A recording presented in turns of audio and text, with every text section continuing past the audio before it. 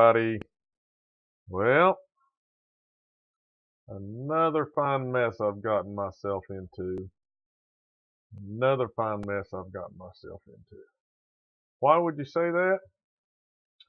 Because if you're very astute and you're waiting for one of them to start, guess what? That didn't happen. That did not happen. So right now, the one that says upcoming, never going to happen. Just not going to do it. Why? Because it's Monday. It's something. It's the day. You know, it's one of them days. It's been one of them weeks. It's been one of those months. Yeah, man. Yeah, man. It has been one of those. So let's see if we can get rid of this one forever. Delete that forever. Live now. I bet that does delete forever. I'm sorry you have to live through my faux pas corrections right here. So I hope I've got sound. I hope I've got my mic turned on. And it says it's live. It's not Memorex, dudes. It's me. It's me. It's Ernest T. Yes, sir. Let's see. Let's see if we can do this. Will it still do that? Maybe. It might do that. It may just screw the whole thing up. If it screws the whole thing up, dudes, I am just going to go turn this off and go to bed. That's all there is to it. Yeah, man. So, if you read the post on YouTube or Facebook, you know, or maybe you suspect,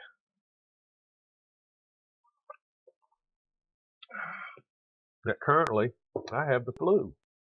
It's been a rough time, rough couple of months.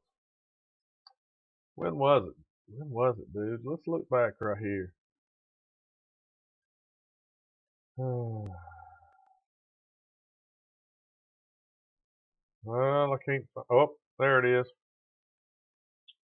November the 6th, I did the show, and I had corona. Right? So, this is a little over a month later, and the wife brought home the dang flu. And she brought home the corona. I told her she's not allowed to go out anymore. She can't go do fun things. She can't get in the crowd. Yeah, I'm back on my old camera. I messed that little, this was the one I was trying to use. It was just a USB, you know, webcam kind of deal. If you're trying to earn your OnlyFans money with this thing, you have to do a lot of extra work. Maybe you could tailor your OnlyFans to the Heart of Seeing. Heart of Seeing. Huh.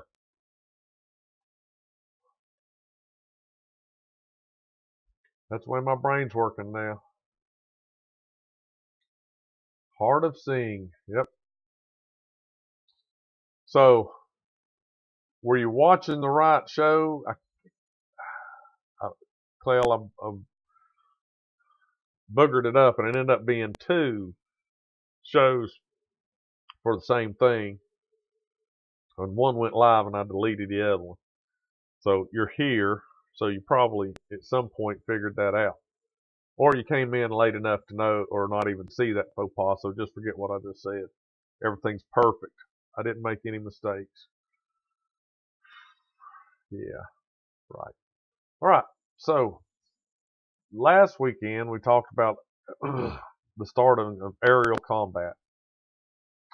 And I said Monday that I was thinking I'd do one on the buzz bomb. Then I thought, well, why limit myself? I mean, you know, I'm such a broad-minded person. I would just look at some of these super weapons that the Germans were thinking of. And anybody knows German scientists are no joke. It's just amazing to me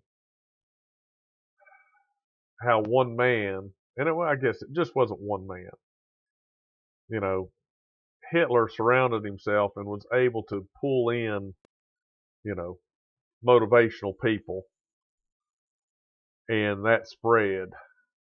And then, you know, but let's just say the catalyst, he was the catalyst, could change, you know, the direction of a country forever. But the scientists were, like I said, no joke. And I don't know where you start thinking about these things. I don't know where countries, including the U.S. and Germany, especially back then, came up with the money, the funds to do this, to do these things, even on a small scale. And sometimes it wasn't a small scale, it was a large scale. I mean, you know, you've got the scientists that have to figure this out, the testing that has to go on. Excuse me. All those kind of things. And then you have to make prototypes. You have to have the people to manufacture these. And if you're going to build them on scale, then you've got to have a factory. And then you've got to ramp these things up. You know, yeah, they were making airplanes already. So just for the instance of the buzz bomb, you know, it looks like, we'll look at pictures of them here. But it looks like, you know, they took a torpedo, put wings on it, and strapped an engine on the back. Maybe it was just that simple. Maybe they just brought parts from every place and they had a dude that just welded them all up, threw the insides in it, put the engine on it, and fired them puppies up. Maybe not. I don't know. But, so let's get over here. I've got a Warfare History Network website brought up. And we're going to look at some of these things.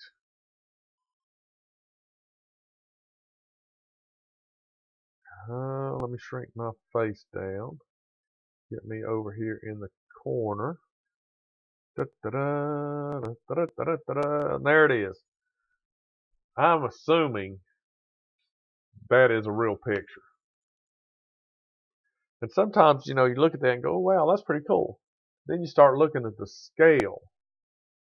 So if you look at the scale, this is the cockpit here. See my little cursor thing floating around? Of course, that's cockpit, and I'm going to say it's at least 2 man, because that's a huge plane. And it's just a flying wing. See, that's what kind of amazes me, is, you know, they had the flying wing. And we had airplanes with wings and propeller engines on the front. I don't know. All right. This is by Mason B. Webb. I hear a ringing in my ear. Is it coming through on your guys' end? Or is it just my daggone hearing messed up? A ringing in my ear. Now, this was pretty cool. Let's see, what do they call this thing? Get over here. You hold it Goliath. I can't pronounce the German word. But see this little thing right here? I mean, I don't know what, it's a daggone mini tank. And I don't know if I ever knew that they were using these things. I don't know, and it doesn't come to mind when I was reading about it. I was thinking, man, I don't think I ever heard of that before. But he describes it as All right, so you're in a foxhole in the front lines, looking and listening for any signs of the German. You see a small, funny tracked vehicle heading your way. It looks like a toy. A miniature tank without a turret or a gun. Nothing out there. What is it? You call out to your buddies in the foxhole next to you and direct his attention to the little interloper. You might even smile and laugh a little at the contraption, but the next minute your laughter is cut short when it explodes and kills you. So this little Dickens carried 220 pounds of explosives. It was remote controlled. And when I think of remote control, I think radio controlled. But don't fall into my trap. That was not it at all. It was remote controlled. It had a 2,130 foot long tether, triple stranded cable attached to the rear of the vehicle, which was used for transmitting power to the electric drive version. Later models were powered by gasoline. Could you imagine? I don't know how much it weighed, but it's carrying 200. It's carrying 220 pounds of explosives. So if you're going to carry that weight, let's just say the whole track mechanisms, the engines, and all that stuff weighed another 220 pounds. So let's just say it's 500 pounds moving across the ground. Can you imagine the electricity you would have to pump out to that thing? And you can't just add sections on. So even if you were going to go 1,000 feet, you still had 2,100 feet of cable there. I'm sure it was on some kind of spool, had to be. So they plugged the spool feed into whatever they were using for power. Had to be generators, right? Had to be a generator of some time. Big old boy. And the dude would control it, and off it would go, pulling the little cable behind it. So you're still feeding electrical power through 2,100 feet of cable. Lots of resistance. And they're going to have to be pretty stout. Then you get out there, it's 220 pounds of explosives. That's a lot. But surely you wouldn't put one of these things up against a two-man foxhole. I mean, I don't know how big of an area that would cover. You know, if they were really thinking, they'd put like 200 pounds of explosives and 25 pounds or 20 pounds of ball bearings or something in there. Let's make some shrapnel. So, but anyway, you start thinking about it, that blows my mind. So later on, they got smart, kind of smart. They used gasoline engine, but then that would make a lot more noise. So let's say you were doing it at night, electric is the way to go. You know, if you're trying to sneak up on, let's say, a machine gun nest, that would be worth your time and effort. Or, airplane or a tank or, or something. All right. I don't see where that, two strands were used to control the glide, and the third was used to detonate it. Doesn't say how many of those they built. But, I mean, I'm sure it was armored, so you couldn't shoot it with your rifle. They had to have planned this thing. And I'm sure they had some dude on a pair of binoculars or telescope, oh, you're getting ready to come up on a hole, go right 2 meters, or there's a stump in your way, or something, go left, go right. So there had to be a guy spotting it. So, if he saw some people coming out to try to disable it, they might just, blow it up.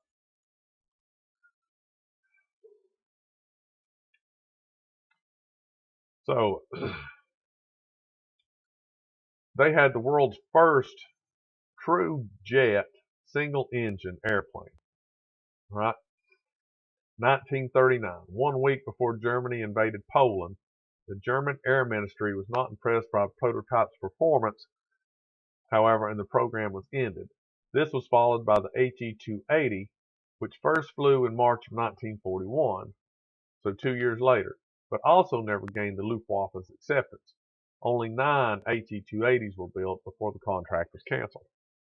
I wonder where these are now. You think they kept them? Or when they were scrapped, they just said, oh, let's take the parts off of this and use it on something else. Let's repurpose the fuselage or something. I don't know. So this picture here is the ME-262. Was the world's first operational jet fighter. Here, ground crewmen prepare a camouflage net shrouding the ME-262 for takeoff at an unnamed German airbase.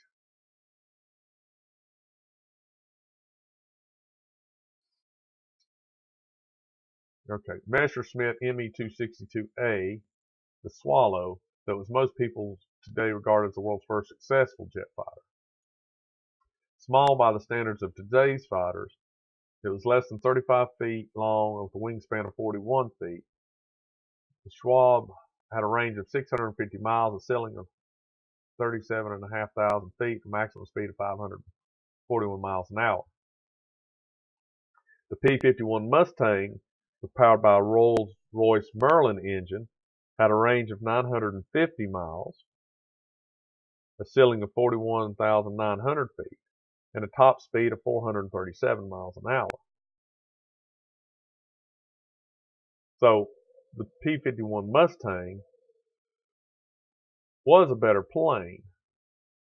It could go higher, it could go longer, and it was faster. Well, no, let's see. No, it wasn't. It was 437 miles per hour, and the jet was 541 miles an hour. So it wasn't faster.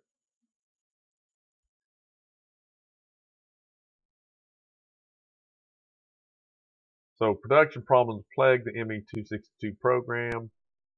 The scarcity of high temperature resistant alloys required by the engine was a major problem, as were the continual changes in design. They never could decide. Yeah, and that was, it pretty much, I guess, I won't say dominated the skies of P-51, but, let's see how many it said. 8,000 of the P-51D models were produced in the U.S. That doesn't sound like a lot. But you start thinking about it, that's a lot. And that wasn't the only plane being produced. At the time, I'm sure there were, I don't know, hundreds, I won't say hundreds, but different bombers and other fighters and the Corsairs and, the ones that the wings folded up and they could store them on, aircraft carriers with the wings folded up, all that kind of stuff.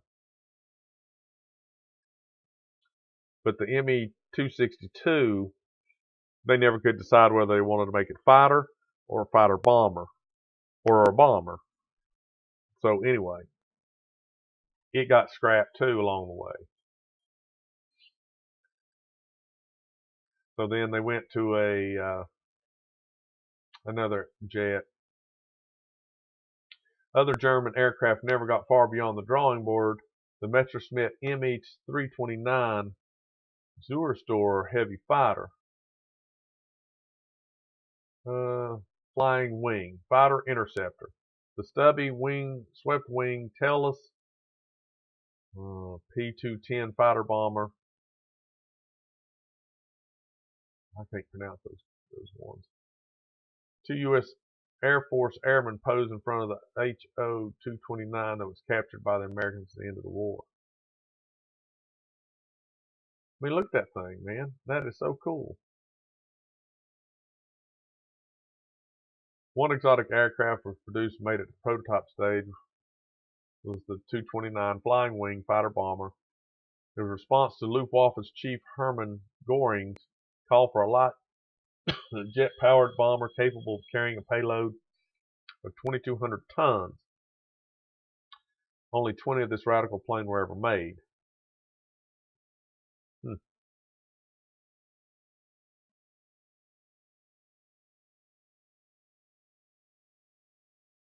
That is, I guess that's a picture of the one that I saw on the front. Yeah, the front tire, I don't know why, man, but it seems to be largely out of proportion to the back ones. Maybe that's because the engines are up front, and it you know had to carry a lot of weight. It is really kind of weird looking. I like that first picture of it though, when it was flying. I wonder how these guys got to stand. Who were these two yahoos that got to stand in front of this thing and have their picture made? You know, who were those guys? Who do they think they were? Janitors.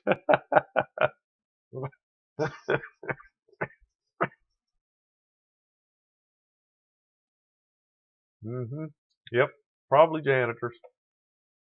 The dude's hiding, the skinny guy, the one on the right there, he's hiding a mop behind his back. That's why he's got his feet together. So the tanks, I mean, the only one that I thought was kind of unusual, the only one mentioned here was this big boy here.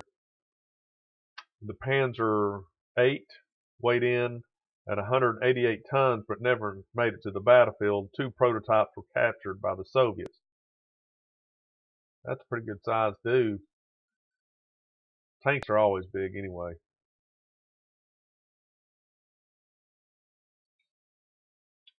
So the Elephant tank destroyer, 88mm gun, was powerful but mechanically unreliable.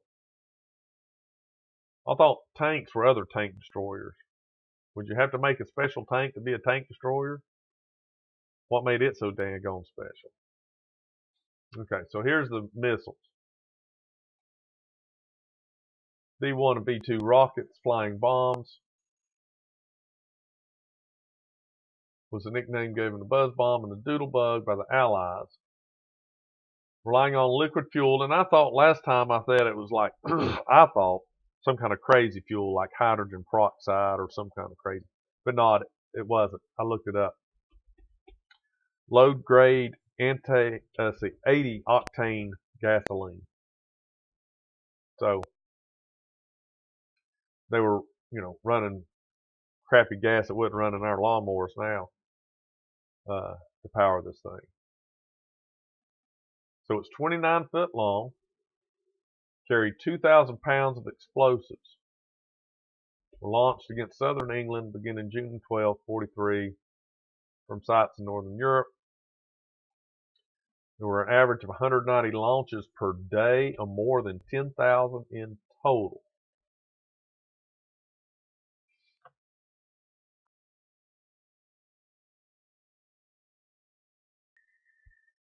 So this is kind of what I was talking about. Think about that. How do you do that?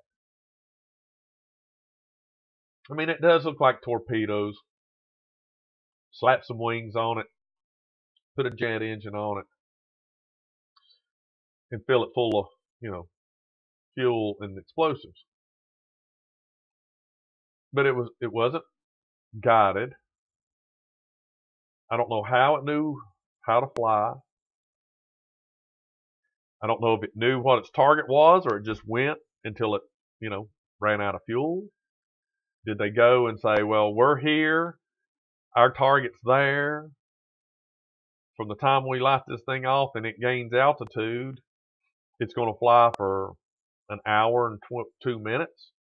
Then it's going to descend and hopefully we'll hit the factory, we'll hit something of importance.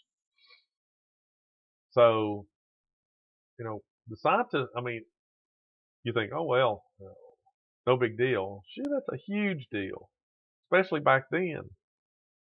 They didn't have computers they could plug stuff into and say, go until you reach an altitude of 1,200 feet, level out at 1,200 feet, travel, at 357 miles per hour, and then, cut your throttle by 90%, go into a shallow dive and just hit something. They didn't have any of that. So they were launched sometimes from airplanes, but mostly from ramps. So maximum speed 340 to 400 miles an hour. They were susceptible to anti-aircraft guns and airplanes. One way the guys would do it would be fly their airplane up next to it because it can't take evasive maneuvers and tip it over, hit it, take their wing, get up under it, and pit maneuver it and tilt it up, and there it would go. Go off course. Of course, then is it armed? How did it arm? Was it armed the minute they left the ground? I don't know.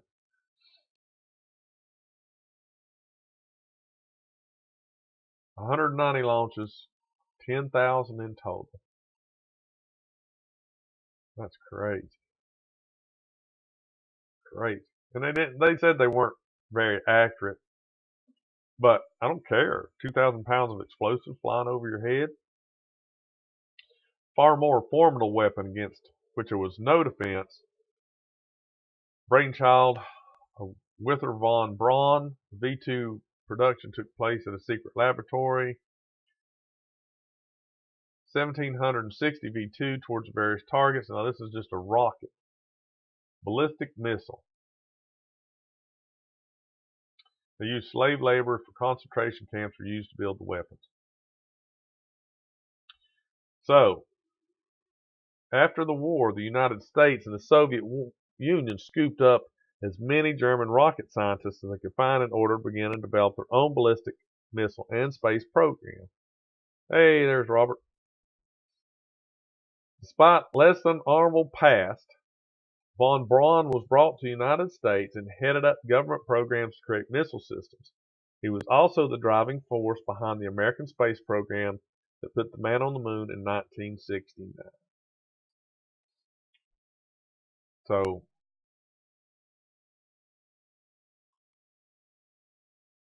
where's his name? Let's see.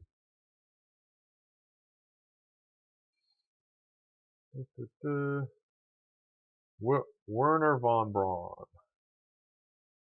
So he thought up this thing. So let's see. Paste that.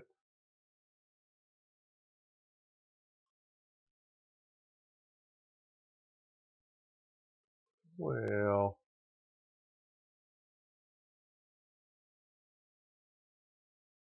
he's a nice looking feller.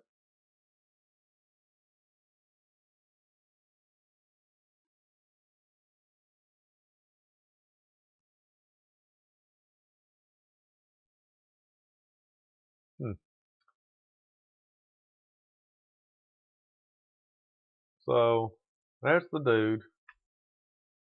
There he is. Got that magnifying thing right in the middle of his face. Well, I guess there's one of these V2 rockets.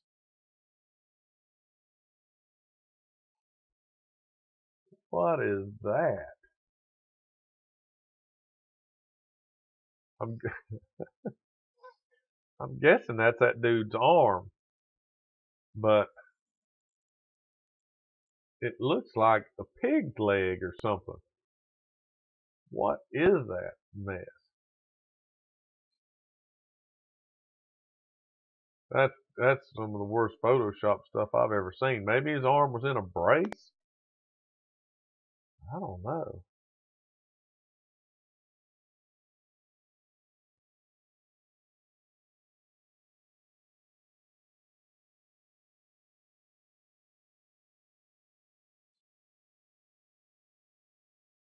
Oh God, look at this dude down here.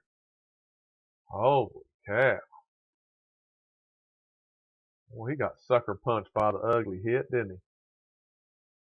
Wow. That's a sad face right there. Yeah, there he is again.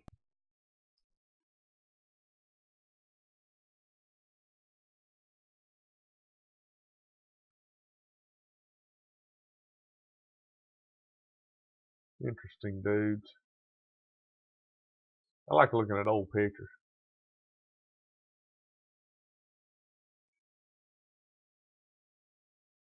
All right. Maybe I'll do a story on him one day. I don't know. I think this is the same guy, but he was supposedly uh, a satanic kind of dude that believed in the occult and all kinds of stuff. But they overlooked a bunch of stuff on him to get him uh, in the, you know, United States to build rockets. All right, so here's something that blows your mind. Long-range artillery. So Paris guns with their 112-foot long barrels, while the Big Berthas had a range of only 6 miles. The 240 millimeter Paris guns were built by Krupp and transported on railroad carriages could fire a shell then unheard of a distance of 75 miles.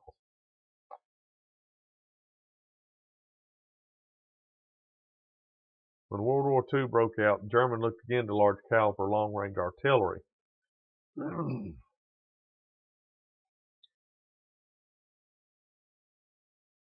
So they took and they built these humongous artillery guns and put them on railroad cars, railroad whatever tracks.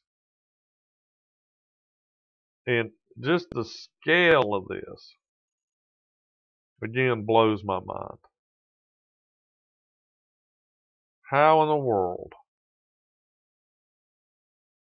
do you build something like that? I mean, these guys are standing. See these two little dudes right here? They're standing pretty far distance away. And I don't know if you can see these guys. There's two people standing right there.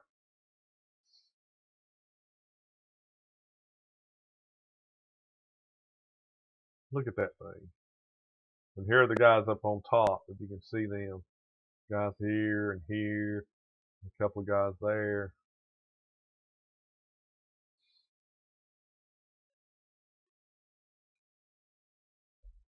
Super gun, called the V3 cannon or London gun. Its purpose was to shell London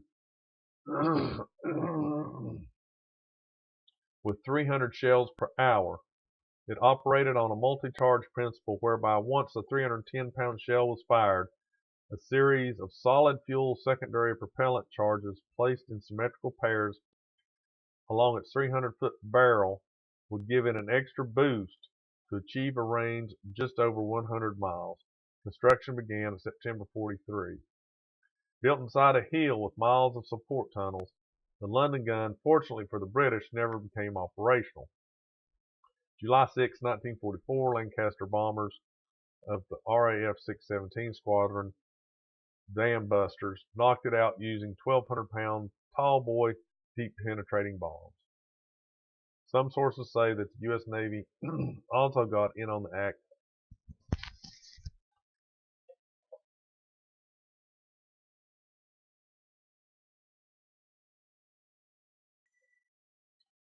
Decided to hit the site with a drone version of the B-29 Liberator bomber loaded with 2,100 pounds of Torpex explosives. One of the two pilots aboard the B-24 was Joseph P. Kennedy, Jr., the son of former U.S. Ambassador to Britain and the older brother of future President John F. Kennedy. The plan was for the American airmen to take off in the bomber and then bail out. It would then be remotely guided to its target by a following plane. But a malfunction occurred shortly after takeoff, and the plane exploded over Blythburgh, England, killing both Kennedy and the other pilot, Wilford J. Willie. Other sources say that the target was either a V-12, V-2 launching site or a U-boat pens. Huh.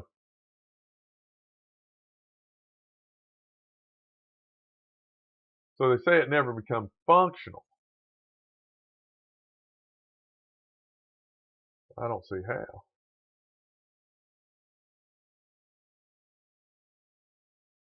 So this is not the one they're talking about. Is that not a picture of the one they're talking about? The Heavy Gustav. That's in 1942. The 7-ton projectile could be fired a maximum distance of 30 miles in 1942. It was first used in siege. Okay, so let's see. So that was, this picture was of a gun that was in 1942.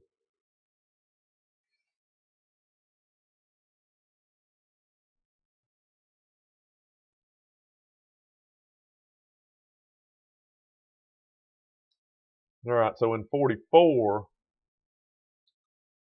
it's when they, so that is not even the gun they were going to use. This is one they actually built and did use, but the one they were going to build inside the hill that the RAF exploded with the dam buster bombs was even bigger than that. Huh. That's still daggone big though. Look at that thing. Thing's huge. They were trying to develop the atomic bomb. I wonder what these guys, I wonder how many of these guys survived that, taking apart the nuclear pile 30 miles southwest of Stuttgart in 45. They're just down in there digging that stuff out, man.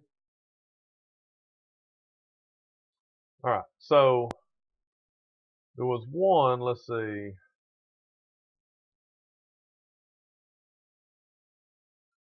This is not one of them. One of the things that I looked at,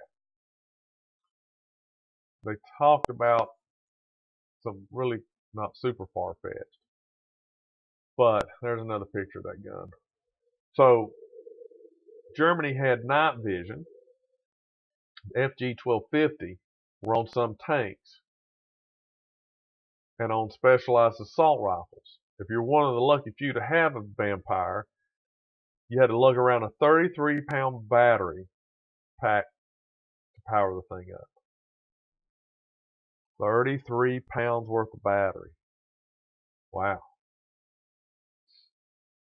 So one of the things that was really kind of weird was a space-based mirror that they were planning on. So they called it the Sun Gun. Inspired by an idea by Hermann Oberth dating back to 1929, German scientists during the war were planning a space-based mirror made of metallic sodium. The 3.5 square mile mirror would be able to focus the sun on Earth's surface with enough energy to boil an ocean or burn a city. After the war, though, the scientists told the Allies that the weapon would be completed within the next 100 years. So I thought that was interesting, so I looked it up. And here's what I found.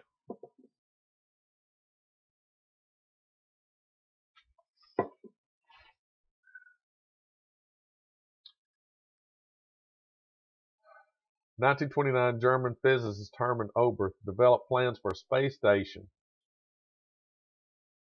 from which 100-meter wide concave mirror could be used to reflect sunlight onto a concentrated point on Earth.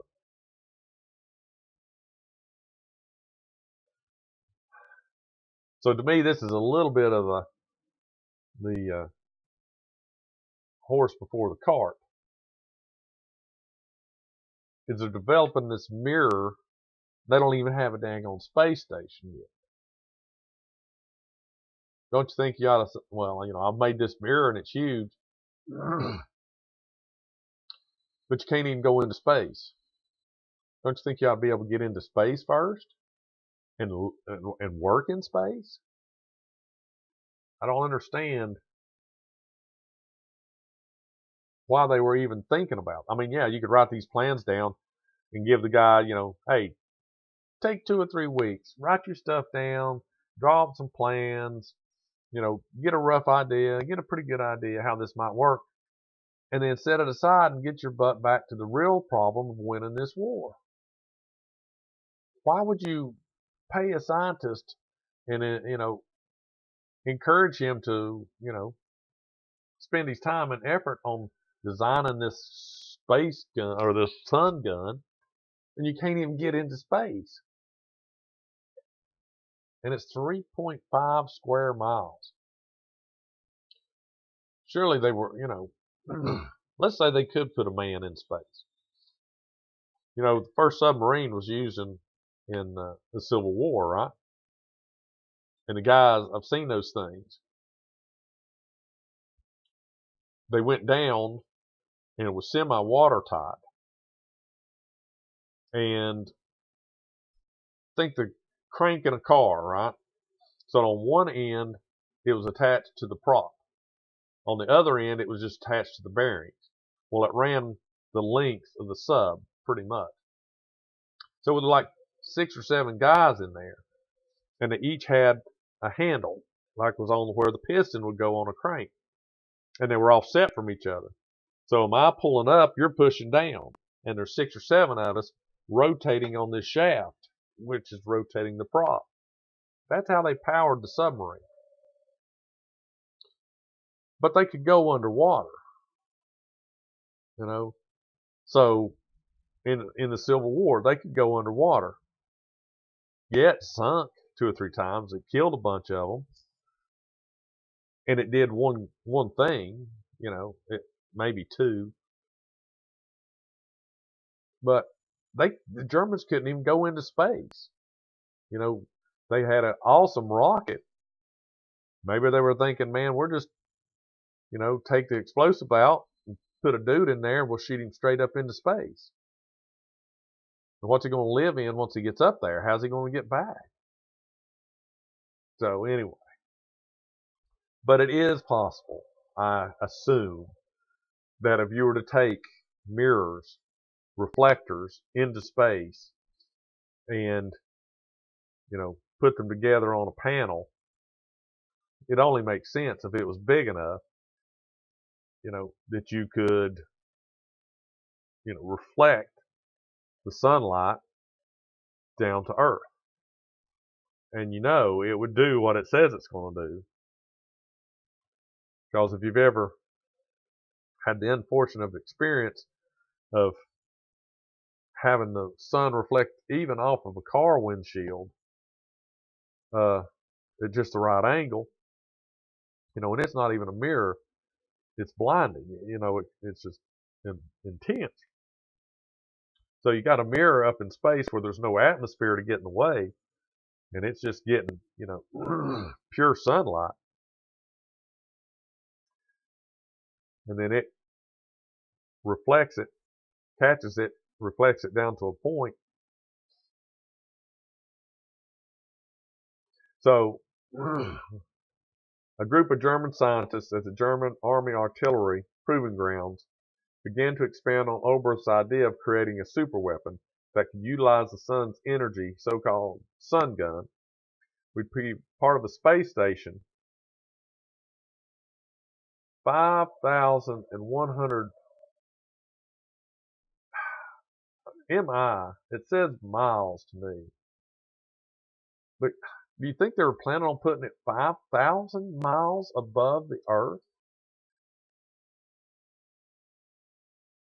5,000 miles above the Earth? How high is that?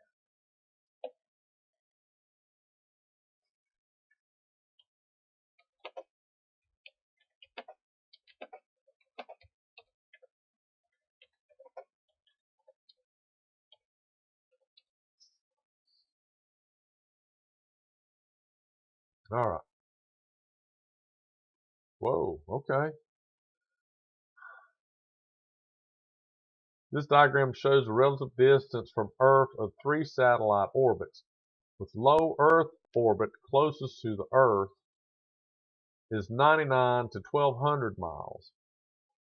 and geostationary orbit is the furthest away at 22,236 miles. Huh, that's crazy. I don't know what I was thinking. I had no idea.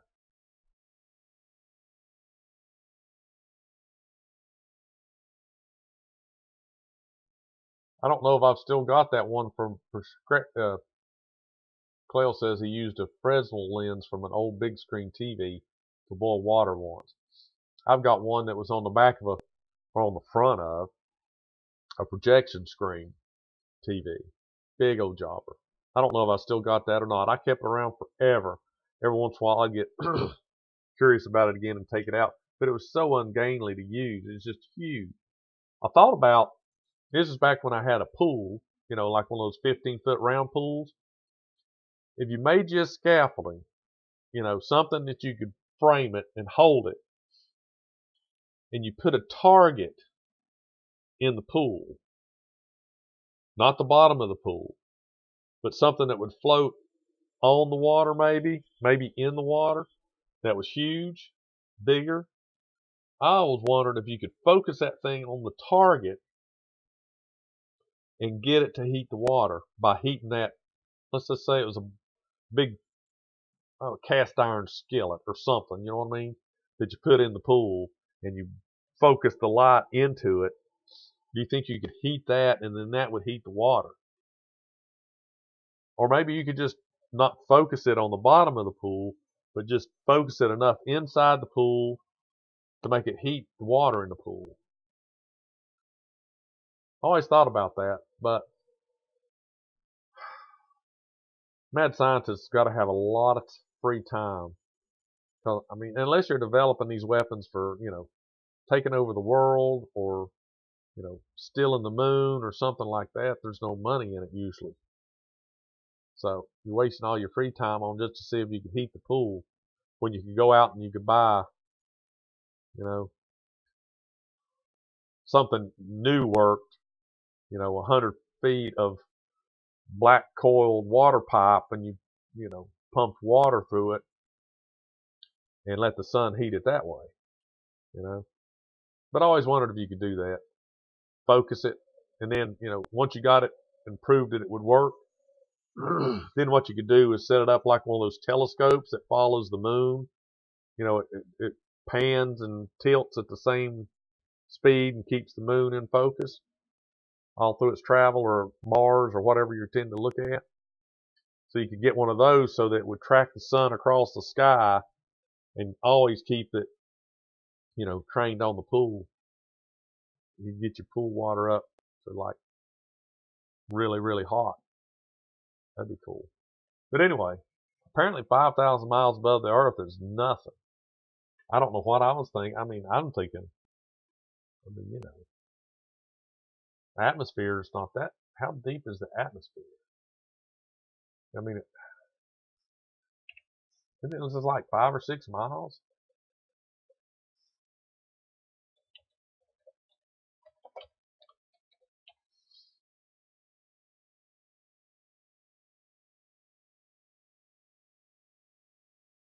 Oh, what? Look up, way up. The clouds you see in the sky, the wind that is moving the trees, or the flags in your schoolyard, even the sunshine you feel on your face. These are all results of Earth's atmosphere. Earth's atmosphere stretches from the surface of the planet up to as far as 6,214 miles.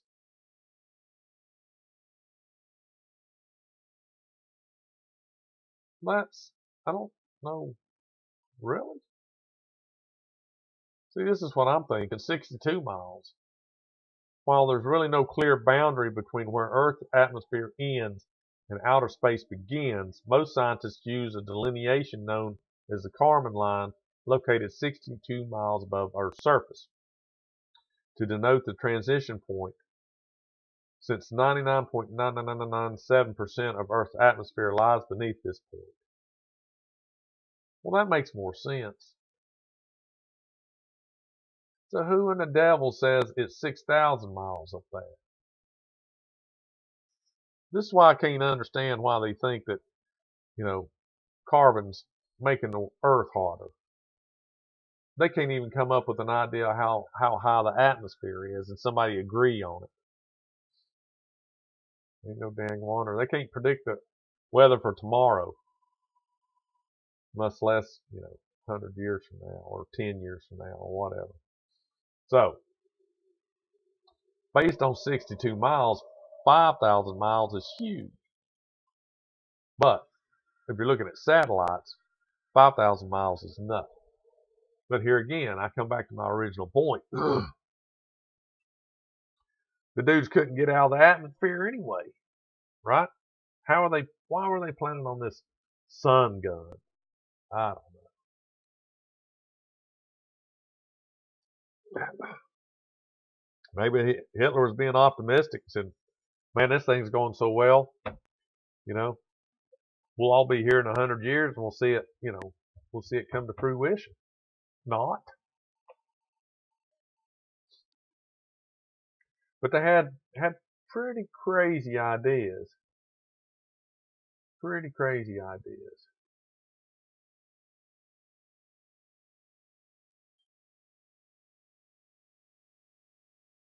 So that's one of their big guns.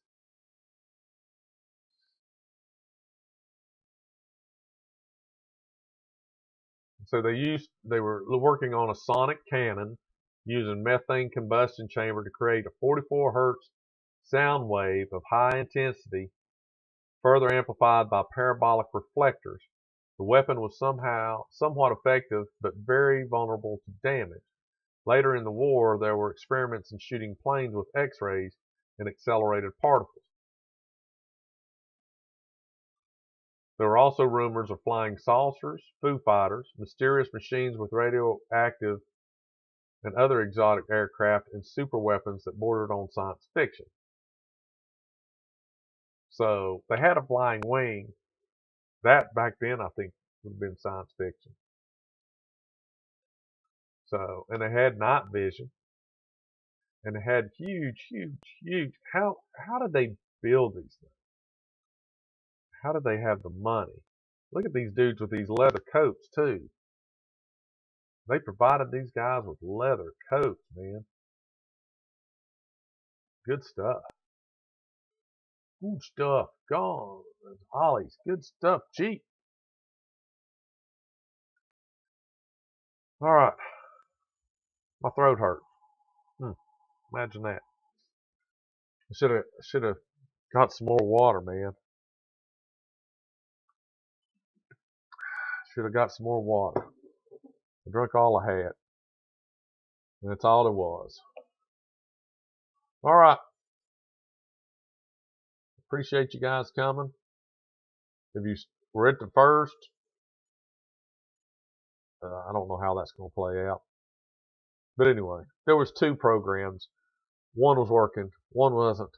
I had to delete one. So, that should be taken care of now. I hope. Anyway, I hope coming up Monday's going to be better. It's been a rough week. Rough week. All right. Yep. Clay, I appreciate it. Robert, I hope you aren't too full and busting over like a tick from today's festivities. Hope you won something cool. Did you win anything cool, Robert? I bet he's already logged off and gone to the Bud refrigerator and get him another coldie. All right. Well, this here ends. Oh, you did get something? Or you already, what'd you get?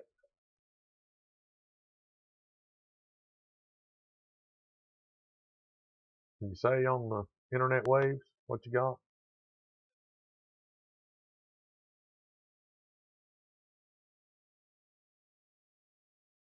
Ooh.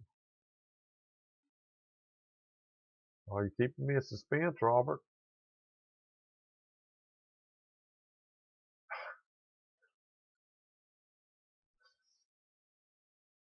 You got some hand soap. Robert got some hand soap. Well, I hope it's nice and smelly hand soap that makes your hands all soft and supple, not all rough and coarse. and some Asian soup bowls. Hey, I got one of those Asian soup bowls with the chopsticks built in. Yeah, there you go. I gave those to my daughters for Christmas. They like them. Yeah, they like that stuff. So, regifting, that's the way to go. Free gifts are the best gifts. All right. Hopefully see you guys Monday. Same bat time, same bat channel. See y'all.